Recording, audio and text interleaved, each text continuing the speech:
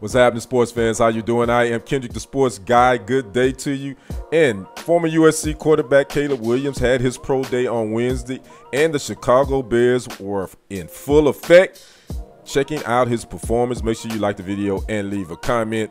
The Chicago Bears, who are expected to draft Williams at #1, again, were out in full force on Wednesday to check out their potential new quarterback. You all know that the Bears traded Justin Fields to the Steelers a couple of days ago, sometime last week, and so now they've got their eyes set on Caleb Williams. Now, there were as many as 9 representatives of the Bears out there, including General Manager Ryan Poles, Assistant GM Ian Cunningham, and Head Coach Matt Eberflus.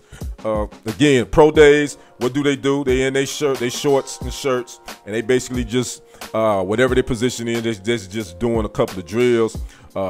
Williams would throw some intermediate balls. He would throw some long balls, do some rollouts, all that. I was able to watch some of the videos on X, formerly known as Twitter.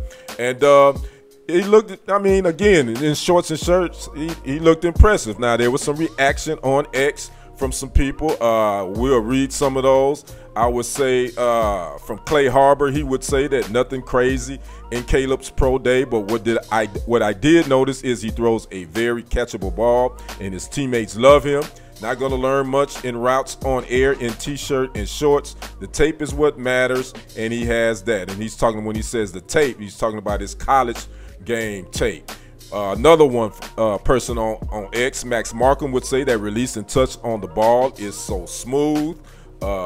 Another one, Dan Witterer, would say Caleb Williams' last throw of the pro day will be running on a loop for the next few days. Now, that last throw was a deep ball to Brendan Rice, who was his former USC teammate, who is the son of Jerry Rice, and he is also a NFL draft prospect. But there were some negative comments on here as well, and I'll just read one. One was from Blake at Soldier Field Building. He says, "Stay away from him," meaning Caleb Williams. Now, again, I did watch some of these clips on X, and he looked good. Again, but it's easy to look good in shorts and shirt and a t-shirt with no defense. But he seemed to be able to throw every route.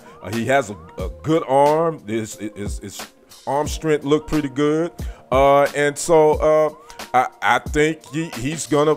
We'll see. Again, picking quarterbacks is kind of like you rolling the dice. You never know what you're going to get until you get them, really, no matter how much tape and how many drills you see them do. Now, he is listed at 6'1", 215 pounds, which is a good size. Some people may think 6'1" is a little short, but I think that's good size for a quarterback. And his college resume speaks for itself. He led the FBS with 120 total touchdowns over the last 3 seasons. He's won the Heisman Trophy. And not saying that's going to breed success at the NFL level, but that definitely helps.